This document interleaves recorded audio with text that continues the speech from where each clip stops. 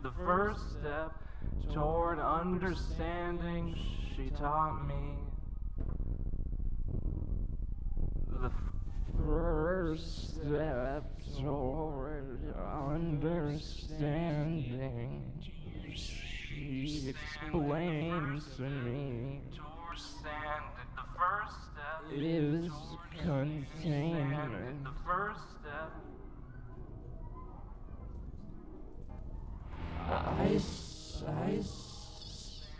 The first step. Isolate the thing. The first step toward understanding, she taught me.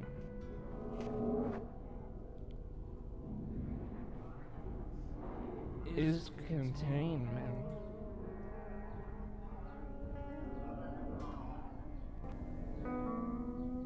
A funny thing, in that it depends.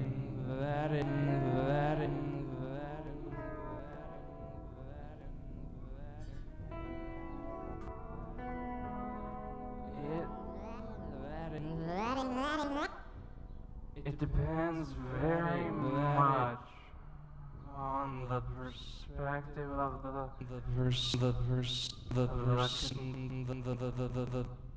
the container and the contained.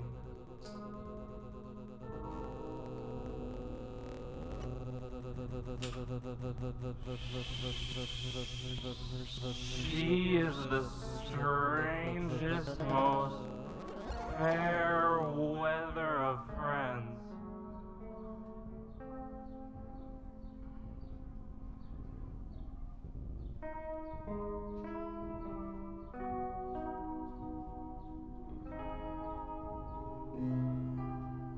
The categories into which she will never fall, and the names that will never describe her. Heavy.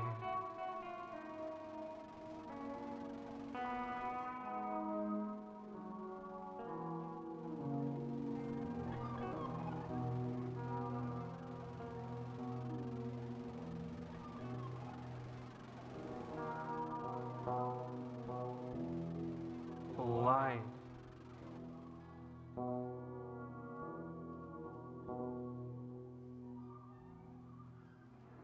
Diaphanous,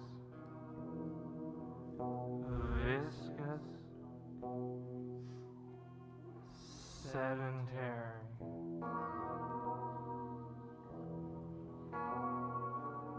Be passive, she said.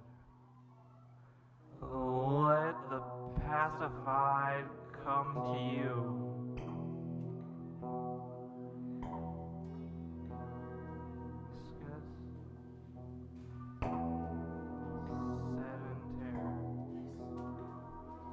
Slosh her around, but keep her encapsulated, she said. She has complete control over you. And don't at all mind the awkwardness that comes with being crammed too tightly into space, she said. Let the person, the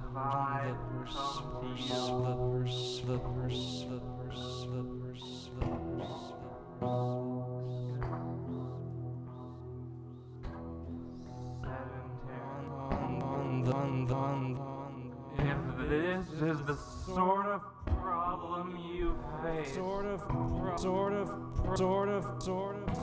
I believe I can help you. Not to solve the problem,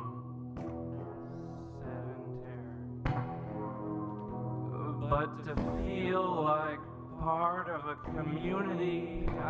I cannot always identify the sources of the cracks in my own walls.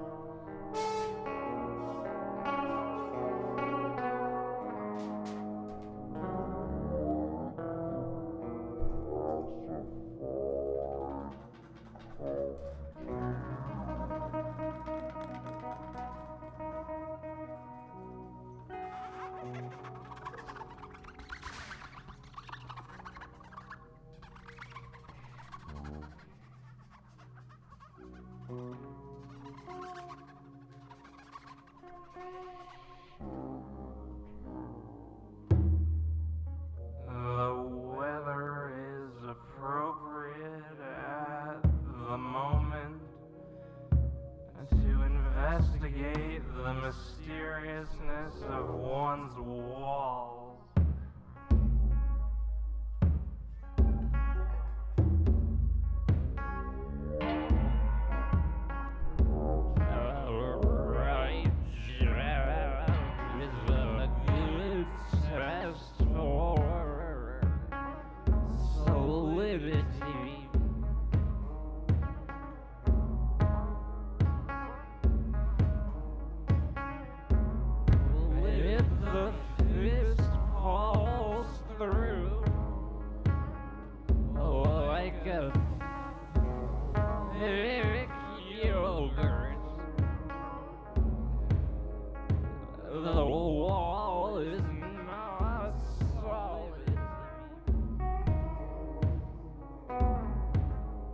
The establishment you live in can hardly be called a house. Your mother can hardly be referred to as such.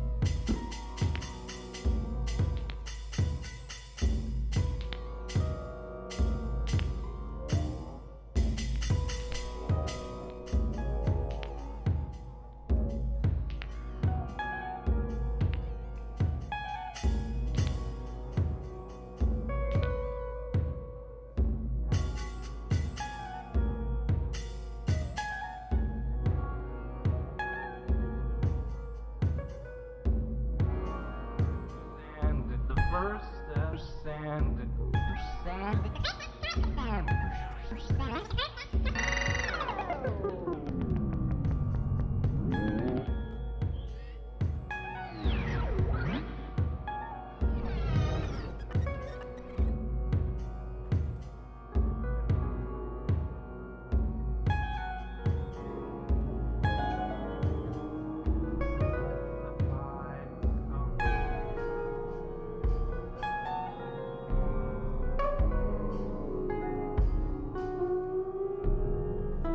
Surely by now you have wondered about her bosom.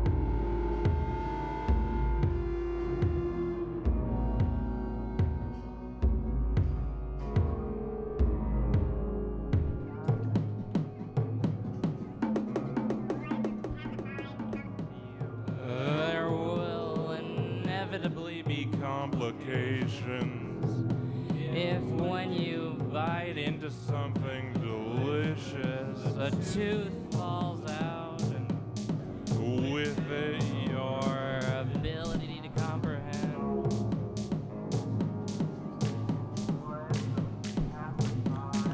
Memory is a funny thing in that it depends very much.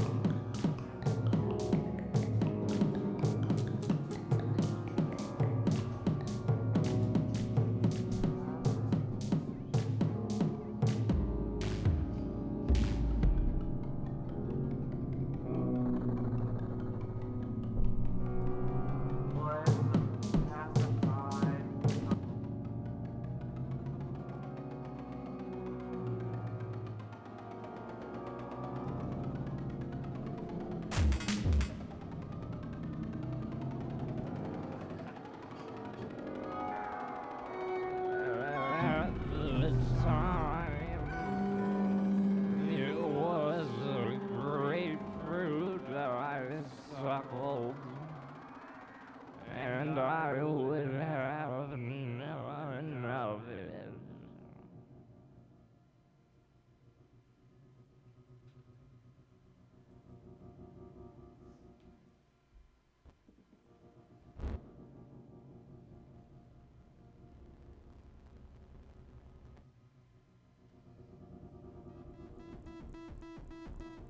Let us not forget that your mother is in frequent correspondence with the scientist.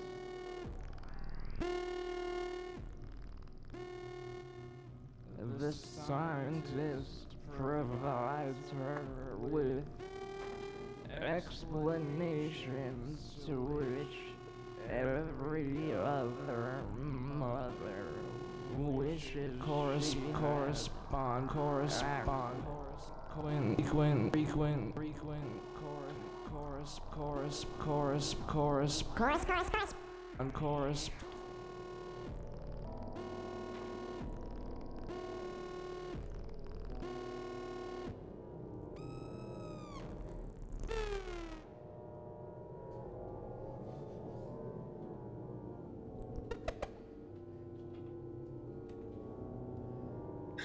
You are obliged to wonder what the scientist looks like. And I am obliged to tell you a lie of some sort.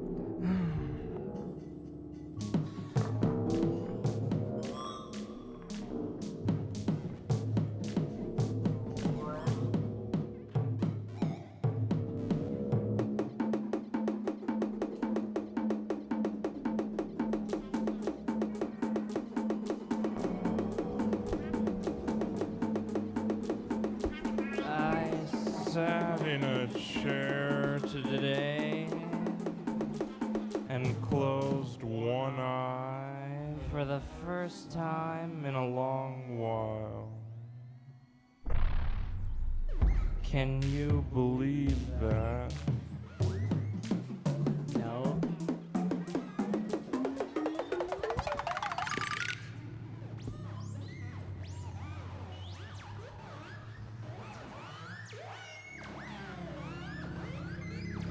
It was windy outside.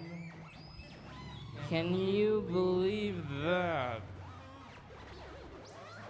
Yes.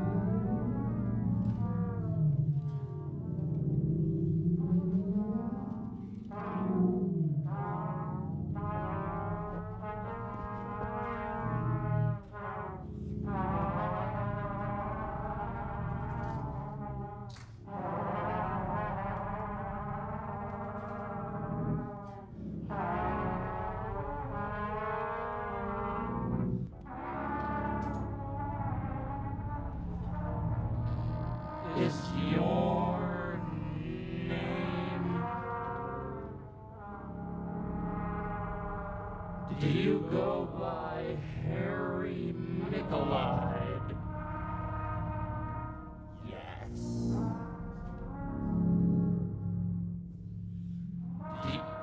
Do you go by Marie Atterbury?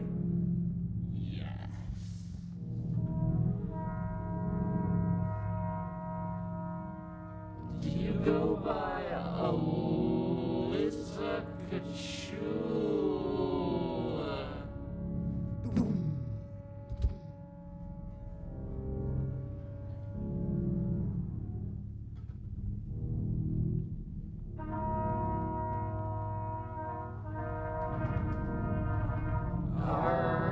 Are you Steve Schwartz?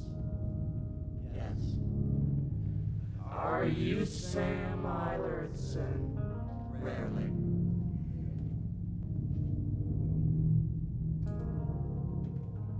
Are you Harry Michelide? I tried.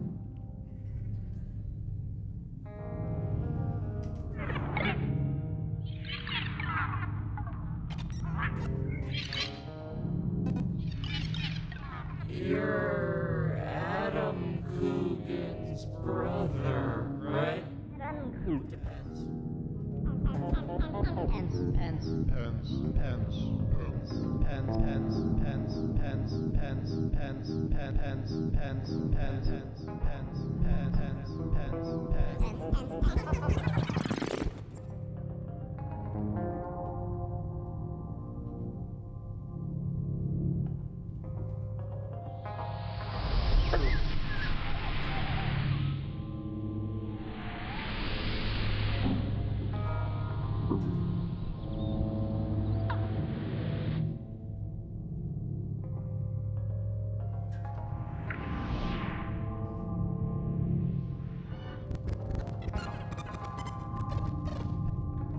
Is your name Candice?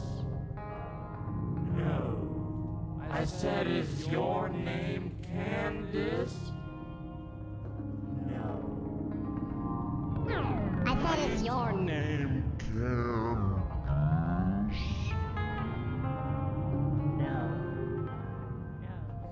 Tonight it's It's curtains. It's curtains for Candice.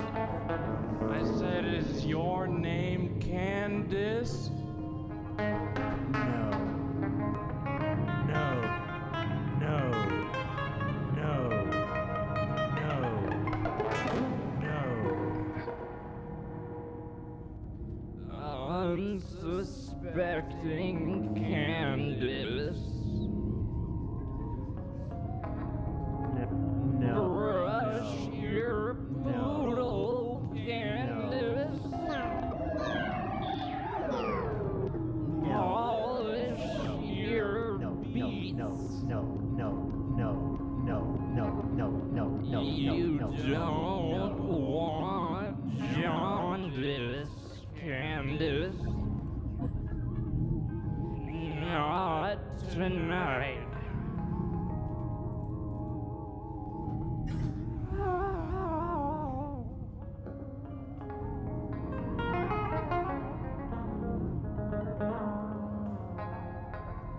You have a long day ahead of you, Candice.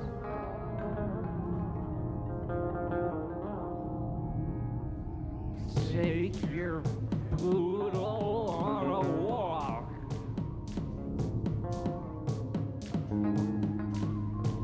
Pluck its tail feathers. Don't fuck with me, Candice.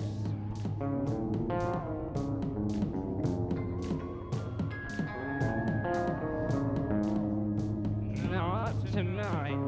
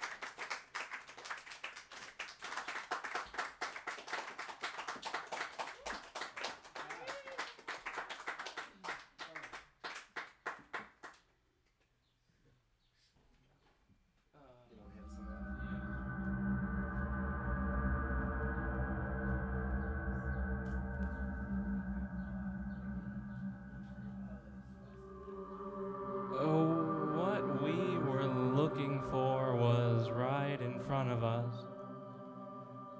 Surely it was. But we were running out of places to casually look.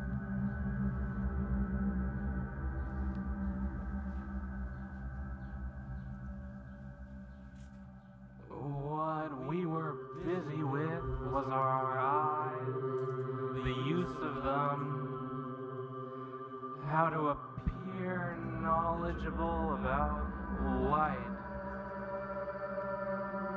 or how to take pleasure in the eyes as organs. Their approximately spherical shape and humble size.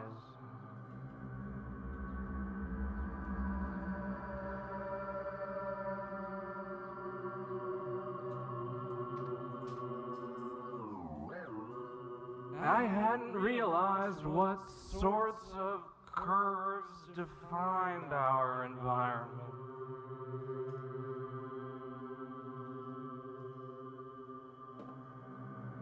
The more holes something has, it seemed, the denser the something became.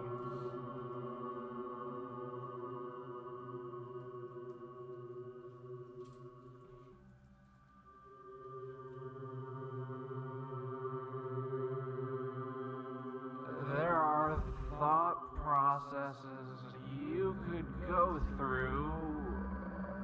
I thought we could go through them to solve this.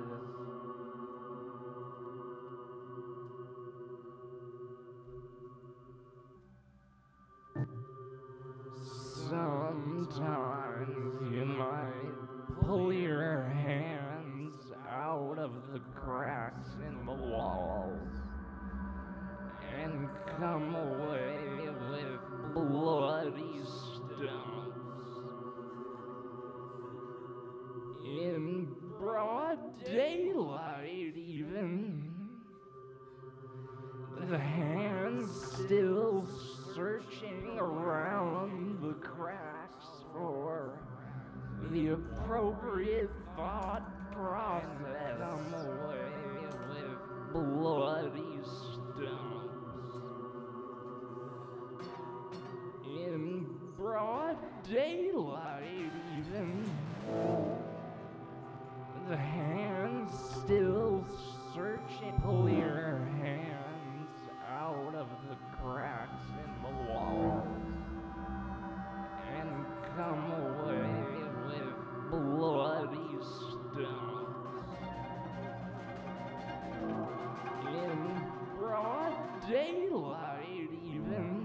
pull your hands out of the cracks in the walls and come away with bloody stumps. In broad daylight even. Exterior to the house, the wind did blow, whether you believe it or not. I didn't have any idea what to do, so I closed the window on my hand, and it hurt a little less with one eye closed.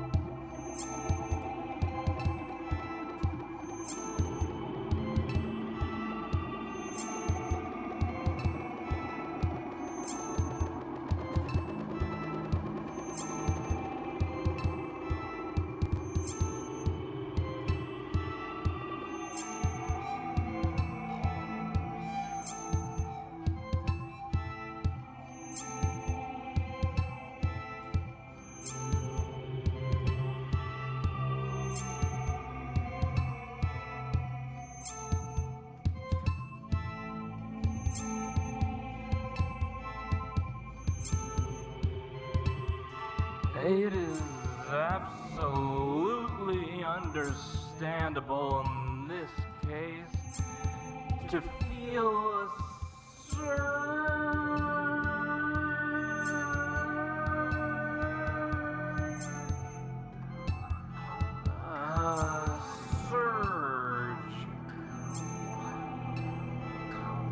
of anxiety, a drop of your venoms out of the cracks in the walls.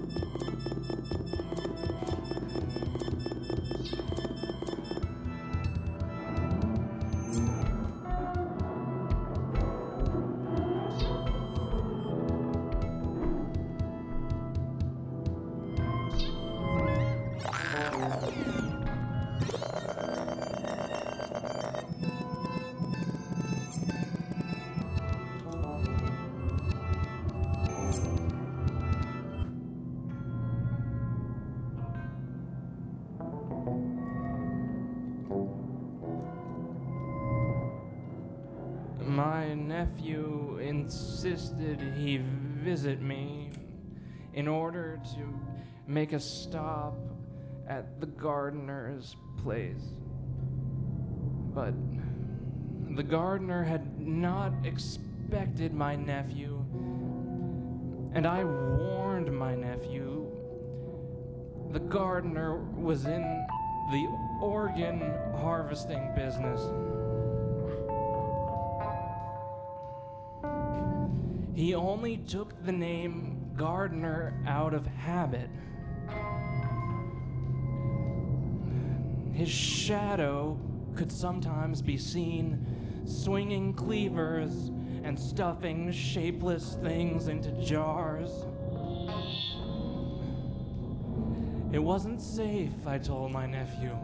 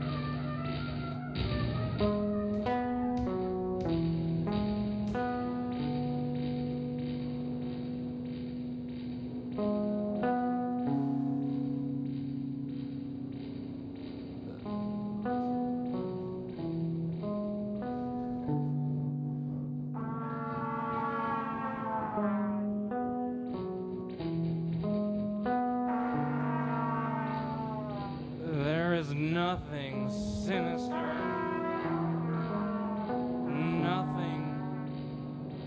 nothing sinister.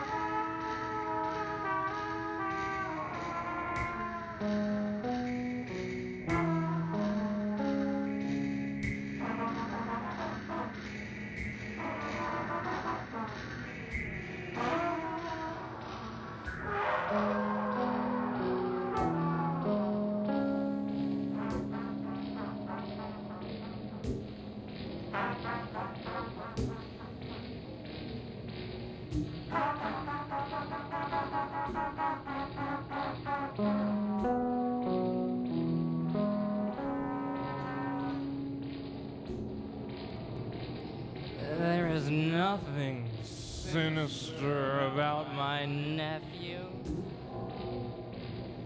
about the way he walks, or the look in his eyes, or the smell of his breath. He is not made of anything you can touch, but an encounter with him will leave you with nothing, if not with feelings.